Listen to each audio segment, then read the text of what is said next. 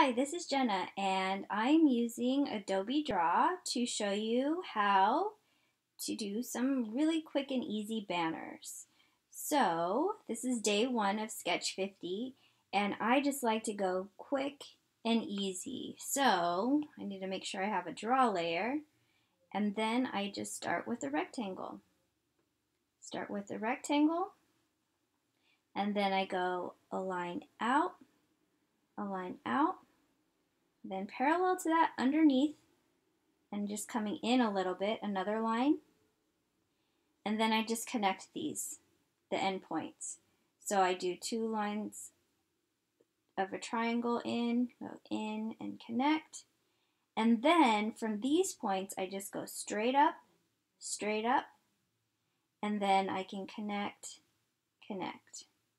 Once you know how that works, then I'll show you a faster way to do it. Instead of starting with a rectangle, this time I'm going to do like a waving banner. So I'm just going to do 2 wavy lines and connect it. Okay. Now, I'm just going to go out 2 sides of a triangle and then in and up. And then I'll do the same thing on this side. I'm going to go out 2 sides of a triangle, in and up. And now I just connect from corner to corner, corner to corner. And you can do the same thing with any type of shape. So this time I'm going to do like a U shape, connect the lines, and then I'll show you this again. Out 2 sides of a triangle and down and up. Out 2 sides of a triangle, down and up, and then connect from corner to corner, corner to corner. And then if I go in and I fill with Adobe Draw, it's just tap and hold.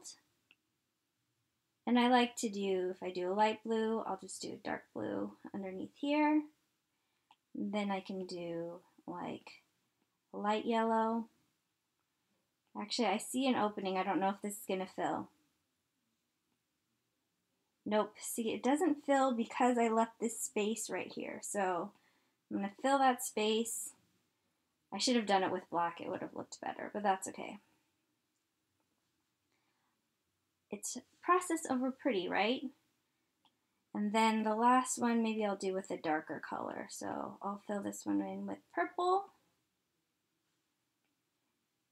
And then maybe I want to do pink in the inside. And then I can go in and write on my banners. Sketch50, day 1, and then let's do banners. All right, thanks for watching.